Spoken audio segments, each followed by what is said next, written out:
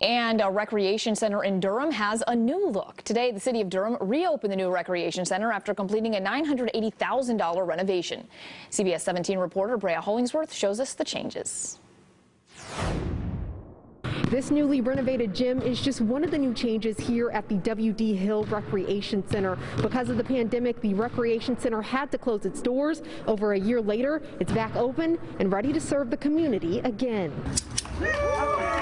The W.D. Hill Recreation Center is back open with a brand new look. We got a new roof, new HVAC system in place, new windows all throughout the system. Oh, this is wonderful. The gym is beautiful. The lighting is great. They've redone the floor out here. The city of Durham spent $980,000 to revitalize and enhance the facility using funds from the city of Durham's capital improvement project. White told me all the new features were much needed in a building that's been a landmark in Durham since 1922. You have a lot of facilities that have been done over, torn down, and we have several new facilities.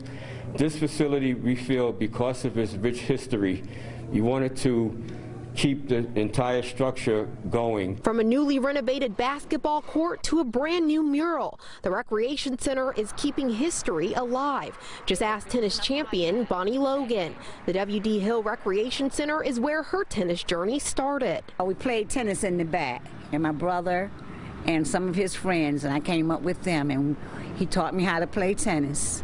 And from there, it was just, I was hooked. She told me the new changes here are more than just aesthetic. It means progress. It means that, you know, there's no end to what we can do. And now that they're back open, the recreational supervisor told me the goal is to bring in more programs to the center. The first project, a community garden.